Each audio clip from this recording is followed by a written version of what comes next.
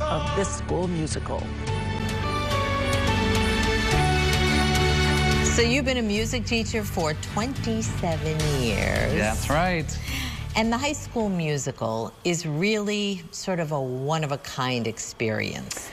It is. Can you explain what it is that makes it so special? Sure.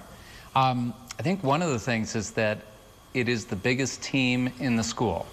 We have over 100 kids involved. Wow. We've got 60 on stage, a couple dozen in the pit, maybe 25, I think, and then, of course, the stage crew. So it's just this great collaboration. What do you think the kids get out of being in the musical? I think the biggest thing is the relationships that they are able to build together, and that they, you know, support each other and work together on something.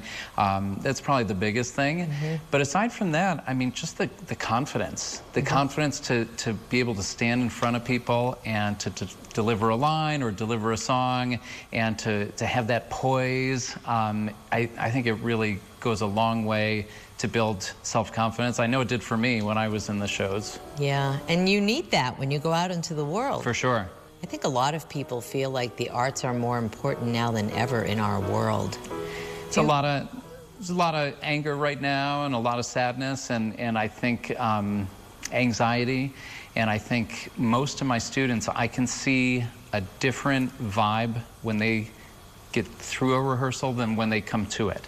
You know, you see the weight of the day as they come in, and then as we're finishing, they feel uplifted, and It's like the magical of the musical. yeah, yep, decrease the anxiety and increase the joy. Absolutely.